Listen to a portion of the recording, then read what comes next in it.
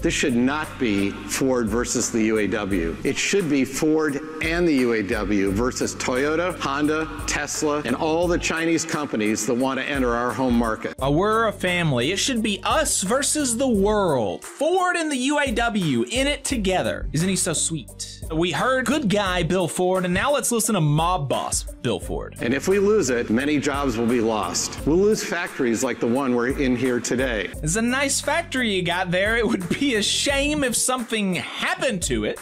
Really gross to threaten people's jobs like that. Even more gross in light of the revelation that Fain made. The next day, Ford Motor E Company said they were going to give an additional $600 million in shareholder dividends this year. Dividends are just throwing money at Wall Street. Lavishing money on people who are already rich doesn't improve the business, and it does not improve the economy. Investing in our members does all that.